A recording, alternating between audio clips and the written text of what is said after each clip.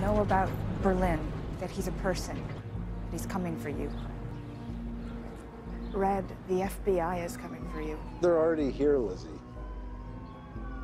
What are they gonna do to me that hasn't been done before? Kill me?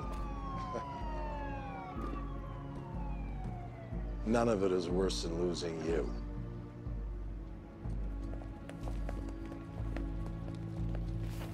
Please excuse the gun. I'd hate for them to think we're in cahoots. You don't always get to have your way. You don't get out of this. Drop the weapon! Now! There's no way you're out of here. You're surrounded. You should go. If this is another one of your games, to try to trick me into forgiving you for Sam. Put the weapon down! For what you've done, you have ruined my life. And I swear to God, right now I want to kill you.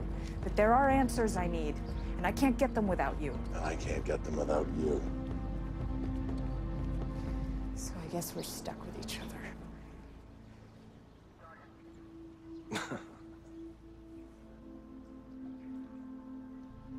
I was once on the island of Koh-Ri, freediving in the Andaman Sea.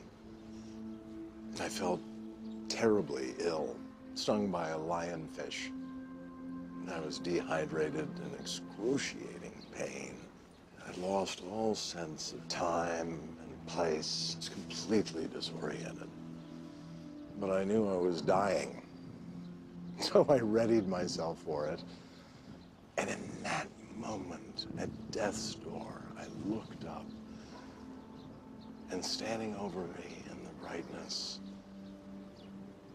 was this landless, smoking sea gypsy, just standing there, smiling. She and her tribe nursed me back to health, good as new. When I left the island, she kissed me like a burst of sunlight on my cheek.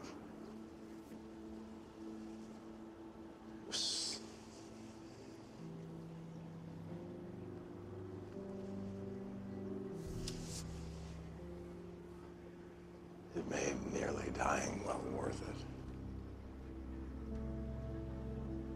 That's how I feel now.